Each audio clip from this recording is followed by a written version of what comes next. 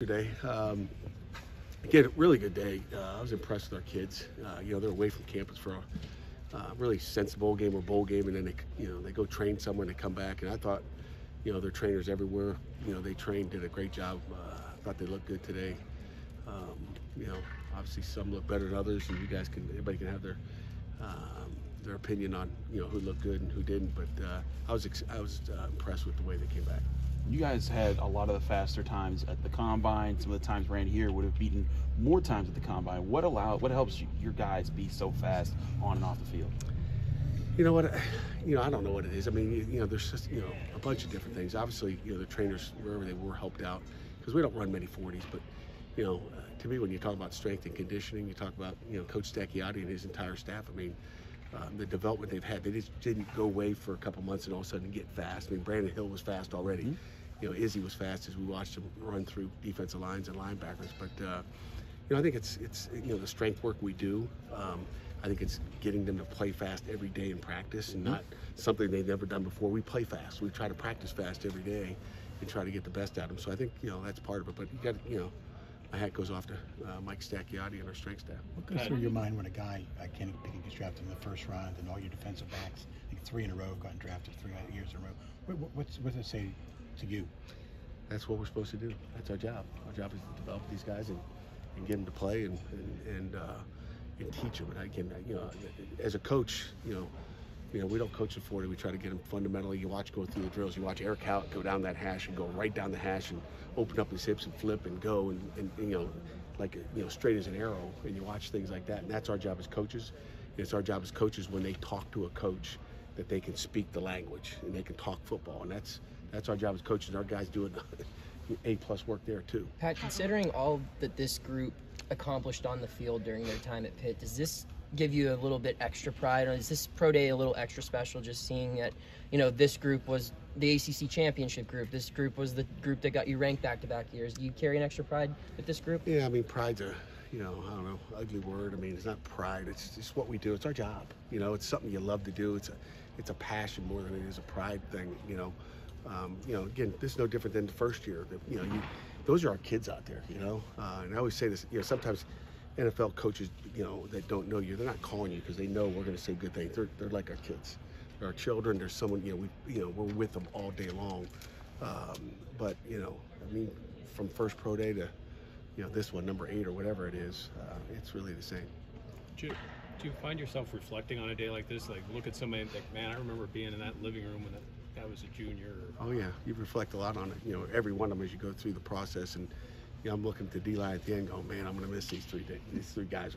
Those are 3 football players over there. So, yeah, I mean, it's you reflecting, every one of them where they came from and what they did and how they did it, and it's been a long time. How about Kalasha? Just what stood out to you most when you're recruiting him, and then where's he developed most since he's been at Pitt? Oh man, he's developed in every respect. I mean, on the field, off the field, socially. I mean, just in every way. I mean, he's a good football player. I mean, he's gotten better, and he's learned how to have a motor. I think when you talk about motor and consistency, probably that might be the place he's most improved from when he was a baby and he could do it a play and then take a couple off. Now he does it all. I mean, it's natural. I mean, they wanted more drills. They're like, that's it. We're done. They wanted more at the end there. How about just he's consistently, it seems like, proving to people that he's not this undersized guy, that there's a lot more to his game. When you were recruiting him, did you have questions at all about his size, or? No, we're not. I'm never worried about size. Sometimes those bigger guys, can get knocked off the ball quicker. The shorter guys, and again, he's not short. He's 6'1", a little bit more, I guess, and he's 280. So he's not small. He's played big and big. This is big boy football. This is I think he's proven that some people don't have the scheme, maybe the ability to coach like we do. We can play with those guys. We're not worried about the Aaron Donalds of the world. We kind of like those guys. So what about size? We don't worry about size at all, ever. What about guys like Voss? He was joking around. Like, you still call him your recruit because you saw him dunk in high school. You went there with Tim. What's it mean for a guy like him who you see go through this entire process? I mean, they're all the same. I mean, everybody had a different path to get where they are, and that was one of those telling some of the coaches from the Steelers just his that last visit, going out and just not even looking for him and found him by accident. It was a good day. probably should go back and look at the notes and find out what day that was and put it on my calendar for the rest of my life. But you know, he's special, just like they all are. Can you share any interesting tidbits of any conversations with scouts you had today? Yeah, man. You know, I think most of the conversations, a couple individual, and some of them I'll keep private. But the big thing is just we had one guy from the Rams talk about we got the best workout gear of any thing he's got. That was just at the end there, Ted. But I think the big thing here is just how smart our guys are, and just how they represent themselves out here. I think that's the big thing. Why is it a quote unquote accident that you saw Servasia? Tell me that story again. You remember, we were just going recruiting, and we popped into his high school, and we didn't go there to see him. We were just going there to say hello to the coach, look and see if they had any underclassmen. It was late in January, before the February sign date at the time, and the coach said, I still got a linebacker out there. He said, let me see him. So I watched the tape on my phone. I'm watching his huddle tape on the phone. I was like, this guy's pretty good. Let me see him. And then I met him, and then we were able to talk at that time in January. And I said, can you dunk? And he said, yes. And he goes, let me send it to you. He texted me the pictures, and I was like, you have a scholarship, and we're bringing it up this weekend. And that was it. A couple hours later, Syracuse offered him after we did. Do you ask every prospect you visit, can they dunk? Why did you want to see him? No, dunk? I just want to. I don't know. I don't know. You know how those just happen. I just want to find out how athletic he's still out there, and that's the thing. We trust our opinion on what we see, and I think that's important. Pat, Izzy had a couple of injuries over the offseason he was dealing with and missed the combine, but came out today and ran a really good 40 and showed off his athleticism. I mean, what stood out to you about him today, and what makes you think that he's a fit for the next level?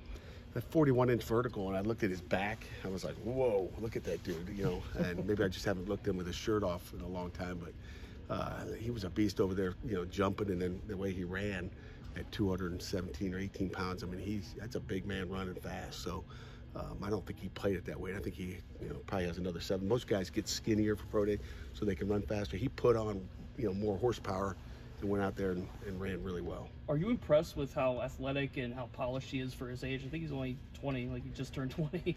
Yeah, I mean, he obviously could have had another year, but yeah, I mean, he's a grown man right now.